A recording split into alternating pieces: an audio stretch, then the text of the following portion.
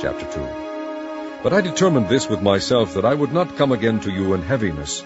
For if I make you sorry, who is he then that maketh me glad, but the same which is made sorry by me? And I wrote this same unto you, lest when I came I should have sorrow from them of whom I ought to rejoice, having confidence in you all, that my joy is the joy of you all.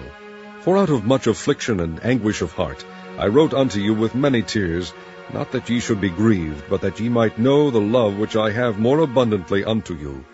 But if any have caused grief, he hath not grieved me but in part, that I may not overcharge you all.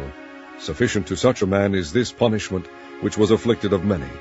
So that, contrariwise, ye ought rather to forgive him, and comfort him, lest perhaps such a one should be swallowed up with overmuch sorrow. Wherefore I beseech you that ye would confirm your love toward him. For to this end also did I write, that I might know the proof of you, whether ye be obedient in all things. To whom ye forgive anything, I forgive also.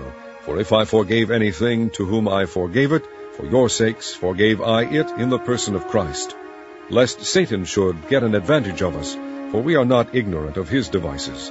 Furthermore, when I came to Troas to preach Christ's gospel, and a door was opened unto me of the Lord, I had no rest in my spirit, because I found not Titus my brother. But taking my leave of them, I went from thence into Macedonia. Now thanks be unto God, which always causeth us to triumph in Christ, and maketh manifest the Saviour of his knowledge by us in every place. For we are unto God a sweet savour of Christ, in them that are saved, and in them that perish. To the one we are the Saviour of death unto death, and to the other the Saviour of life unto life. And who is sufficient for these things?